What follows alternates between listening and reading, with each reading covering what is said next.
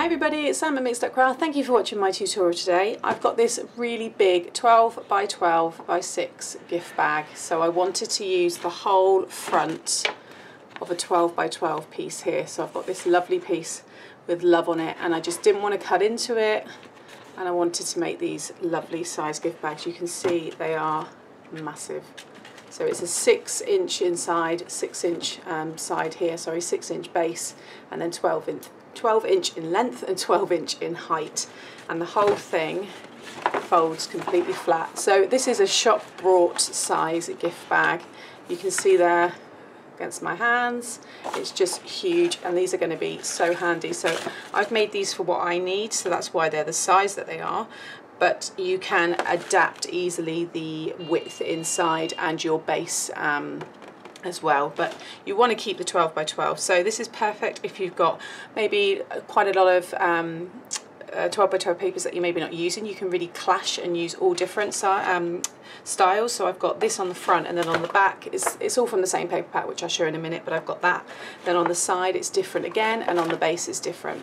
So like I said, you know, you might have some lying around, you might have some scrapbook pages, because this was one of the ones in the paper pack which there isn't much you can do with apart from maybe put it in a frame, scrapbook it, or keep it whole and do something like I'm doing. So but I just love it. And again, if you like to make everything and not buy it, then this is perfect, because this is a really large gift bag. Finished it off with little eyelets there at the top, and then I recycle my handles, which I buy from when I'm doing my normal shopping. So I've just put these through, and again it just gives that really nice finished professional look as well. And then I've got some tassels using leftovers of the matching papers, and then this was another tag from the pack, which I've just put a little eyelet through, which you can just see there. And then again, that's ready now to just write my little message on and give to the person. So I've got 2 of these, so I'm going to be doing exactly the same again today. So just bring this one here. Okay, so I've cut everything down and prepared all of it. This one I've done my tassels already. I'll share the links to the tassel tutorials so you can revert to that, but there's the 2 that I've done, again using the leftover scraps. So try not to have that much waste, because I'm aware that obviously a lot of card is used to make these. Now you need 2 hinges. I'll talk you through the sizes of that. And then I've got my side panels are going to be this lovely foiled pattern. And then my base is this one here. So again, all from the same pack. That's another one of the cards which I've just cut. I've just rounded off the edges and popped an eyelet there. And then there's the other one. So that is it. That's the whole 12 by 12 from the paper pack, and it's just gorgeous. And then that's going to be my back. So I've just pulled out the detail from the behind the love there, which is this same design. You can see all the foiled on it as well, so it's again stunning. So this is the one, it's a Craftsmith paper pack. It's from 2016. I got it on sale. Again, I'll look for any sale, any links that I can find for you, but you can use obviously any paper packs you can, but if you do have this one, or you can still get hold of Craftsmith, this particular one, then brilliant. But any good paper packs will have beautiful foil papers. I love True & Craft, they have loads. And then if you have any of these kind of, I call like scrapbooking pages like that, that's where I cut my tags from. Okay, and these are what I used as like journaling cards for your scrapbooking layouts and stuff like that. So it's just another way to use it in gift bags and 3D box making. It doesn't always have to be scrapbooking. So that's the paper pack there. Okay, so you don't need to do anything with your 12 by 12. So you need to choose your 12 by 12 for your front and your 12 by 12 for your back. So those are my 2 there. Okay, I don't need to do any scoring or nothing. They are going to just stay as they are. Then for your base, you need a piece of 8 by 12, and along the 8-inch side, you're going to score at 1 inch and 7 inches. So all you're going to have is just burnish over the edges there. You're just going to have 2 1-inch kind of sides like that. So that's what you want to do, just fold it up. Okay, so again, along the 8-inch side, score at 1 and 7 and burnish. Then you're going to have 2 of your side pieces, so choose what you want for your sides. And again, these are going to be 8 by 12. And this time what you want to do, I've already prepared that one ready. So along the 8-inch side, you're going to again score at 1 and 7 inches. And then you're going to flip onto the 12-inch side and you're going to score at 3. Then you're going to flip back again and you're going to score at 4 inches down to that 3-inch score line that we just created. Okay, then once you've done that, get rid of your scoreboard, and then you will need your ruler, which is, grab my other metal one, and all you want to do is from the bottom of this score line here to that 3-inch score line, you're just going to score to these 1-inch score lines on either side, and this is just going to give us the okay, and by doing those score lines it's now going to allow us to be able to fold the bag flat, as you can see I've done on this one. So once you've done this twice, because you'll need 2 pieces, just go and burnish all of those score lines and then fold this one in like so. I'm going to pinch it just up to that 3-inch one. And as you pinch it down, you can see it kind of starts to come out. And just work in those other score lines, like so. Okay, you can see how. So just fold it like that in half to that one, and then it will just start to kind of fall into place with all the others. And then those will fold outwards, okay? Now, I've got this 1-inch double-sided tape, which is the Scotch brand. Just bring it up there, which I really love. So I've just put a whole 1-inch strip along the sides there. So I just need to do the same on this one here. Okay, just always make sure your double-sided tape is perfectly adhered to the paper. Okay, so that's all nicely stuck down. And then just with your scissors, just take a tiny bit off of the ends, just a little wedge there, just off of all of them, just so you don't get anything overhanging.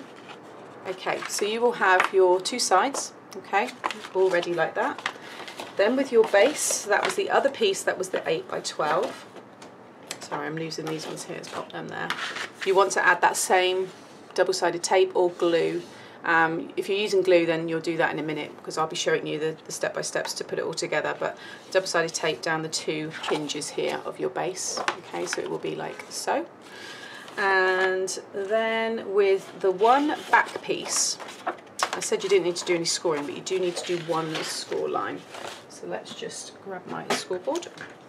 If it's directional, make sure that you've got your paper facing this, sorry, I mean this is directional, so it doesn't matter. Basically I'm going to score at 3 inches. That's now going to be the bottom, so whatever pattern you've got, you want to make sure it's facing this way, and then you've got this 3-inch score line. So pop it sideways so your print is facing this way, score at 3 inches, and then when we turn it, because that now is what we're going to be doing to fold like so, and then that will help the bag will fold flat that way. Okay, so now we can put it all together.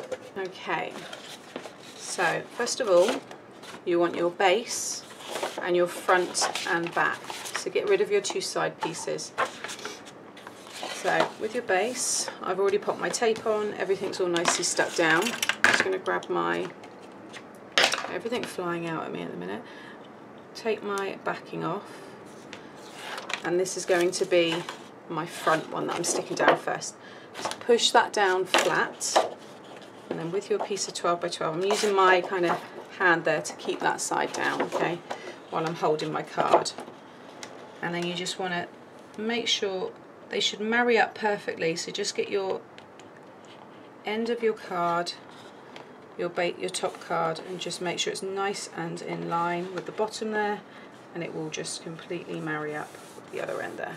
If you've got a little bit overhanging like I have there, I'm just going to turn it over and just snip that little wedge, so just get rid of any little bits there, and you can see, okay, so that is now the front, and we've got the base coming together. So turn it around, and again just burnish that down just to keep it folded over more to that side.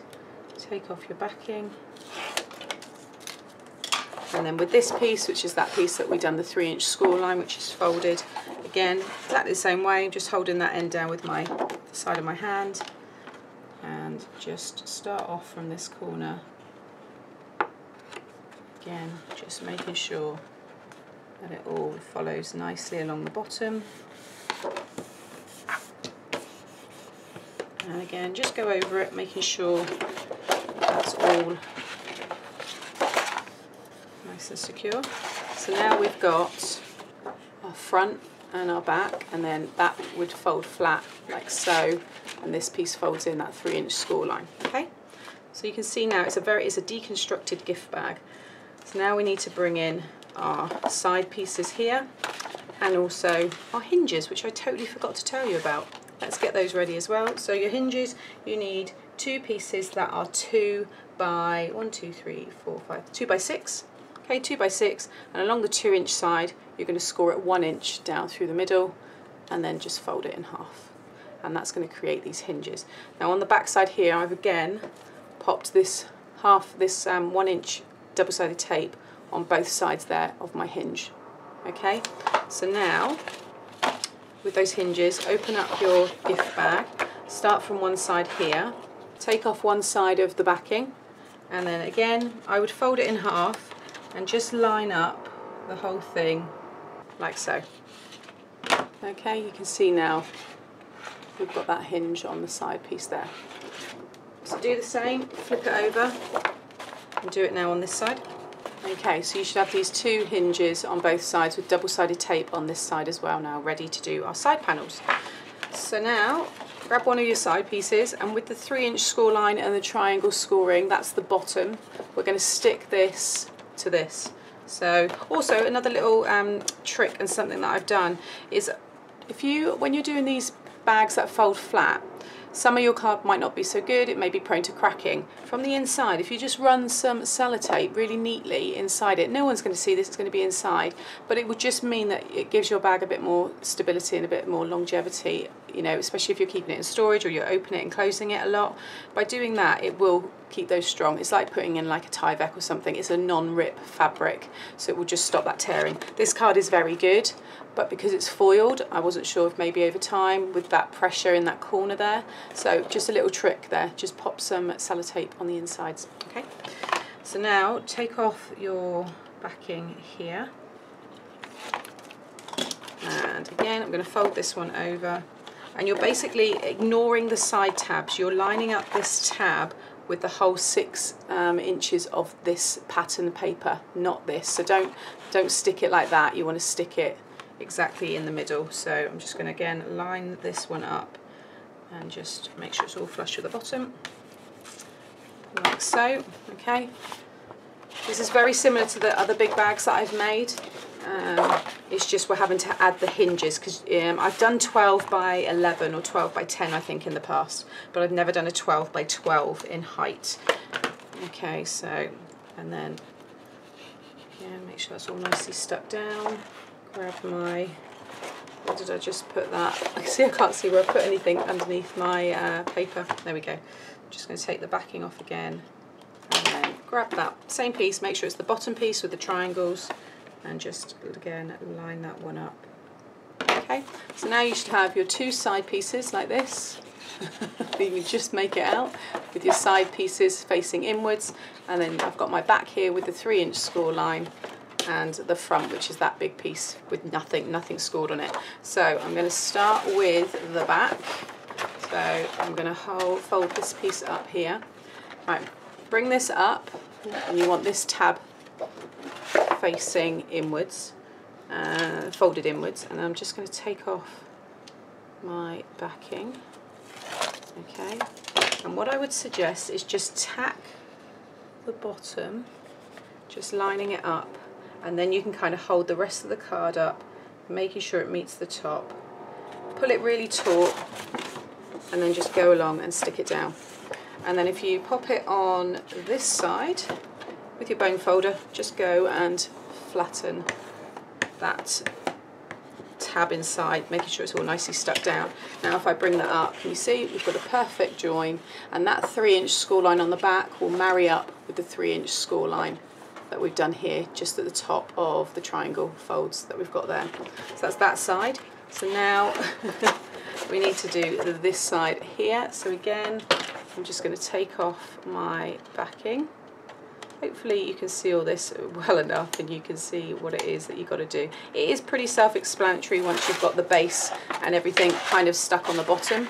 The sides are all pretty straightforward. So again, just tack the bottom, making sure the kind of 3-inch score lines meet up, because that means you'll get a nice fold when we fold it flat. And then I just pull it really taut up to the top, and then the rest will line up like so. Now if you've got a little bit that comes over, so if you see just here, I've got a very, very tiny bit, just grab your snips and just very carefully take that off. And then you can just take a little slither off just to kind of line it back up again. No one's going to notice that. So that is my back all stuck. Okay, then you want to do the same with the front. So again, those two pieces are going to fold down and then stick, and then there is the box, so you can see how it all comes together inside. So again, I'm just going to open this one up, take the backing off of here, fold this one over. You can do both at the same time if you want. I'm not going to risk it. I'm just going to do one at a time. So again, I'm just going to pull it right up to the top this time, and then the rest I can just pop in and just make sure I'm pulling it in underneath. Get that all lined up. Take your time with it. Turn it over again, and with your bone folder, just get that all nicely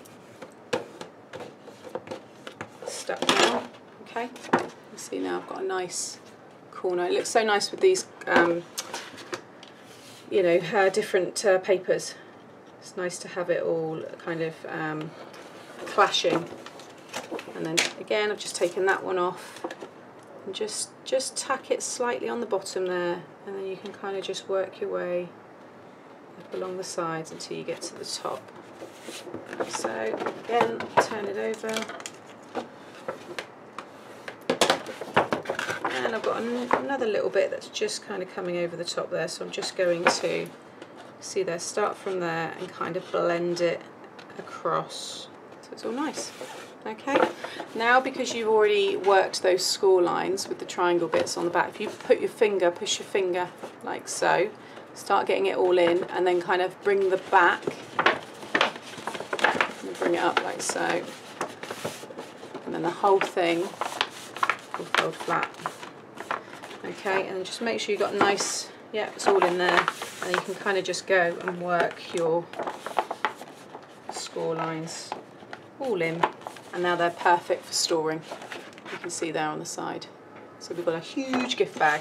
So now I just need to add my tassels and my tag and make my hole punches. So what I'm going to do is bring in my pin pad here, and then I came in at 4 inches from each side. Now because the pliers that I've got here for the eyelet can only go down so far, that it was going to go right over the rose gold trim there border, which I didn't want to do, so I'm going to come up here. Okay, so go down as far as that goes, really it's about 1 inch, but I'm going to come in at 4 inches from each side, and I'm going to keep it within that top kind of area here. Okay, so 4 inches, and again 4 inches, which is about there, like so. Then what I can do is take the pin pad out and then just mark the holes through the bottom there as well. And then I'm going to use this one to create my holes, like so. And again, on the back. And then I've got all my eyelets here. Do you know what? I haven't got rose gold, and I haven't even seen any rose gold, but I'm just going to use silver. It was fine. It's such a small amount, and it went better than putting gold with it. I'm just going to pull out 4 silver ones there, and then you just want to carefully kind of wedge them in, because they will fit perfectly within those holes. And then grab your pliers Not that one. Use that one. Just do the same on the back. And the last one there on the back. So if I just bring that up, you can just see, you just get such a nice finish. And because this is a big bag, you're going to have something bigger and heavier in it. You want to have a strong hole there that's going to be able to withhold any kind of pressure. So now these ones here are again just ones that I've saved. You can put obviously normal ribbon through this. It doesn't matter if you don't have these, but just feed it through the back there. And then I've got my gift tag, and I want that one about there, so I'm just going to loop that one straight around. Actually, I don't need to worry about knotting that one, like so. And then this one I want a bit shorter, so I'm just going to knot that one and then cut the top and then knot it around this so that nothing moves around. So, and then I can just tie a nice bow like so. And there you have it. Nice tag all ready. These are going to be looking fantastic once they're filled. I'm going to have tissue kind of coming out the top, so they're going to look great. So there you have it. It's two very, very big shop brought size gift bags. 12 by 12 by 6, the biggest ones I've made so far. I will share the playlist of all the other large gift bags and the fold flat gift bags. I tend to always make mine fold flat because see, it's nice to store them away, and then we've got our supplies ready for when we need them. So hope you've enjoyed today's tutorial. I'll share all the links to the supplies in the video description below. Please give me a thumbs up if you've enjoyed today and subscribe to my channel to see more. Thanks for watching. Bye.